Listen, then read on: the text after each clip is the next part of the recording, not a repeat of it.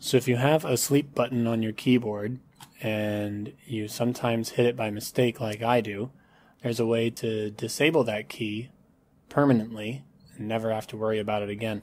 And what you do is you go to Start and type in Power, and you go to Power and Sleep Settings.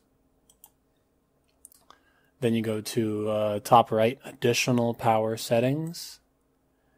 And then whatever plan you're currently on, go to Change Plan Settings. And one more click, we go to Change Advanced Power Settings. From here, you go down to Power Buttons and Lid. And we want the Sleep Button Action.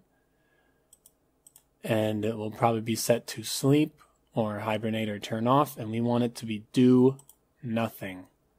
Hit OK.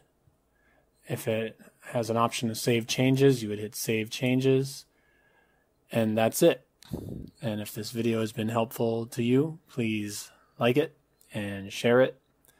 And if you have any suggestions for this or other videos, please leave a comment below. Thank you very much. Bye-bye.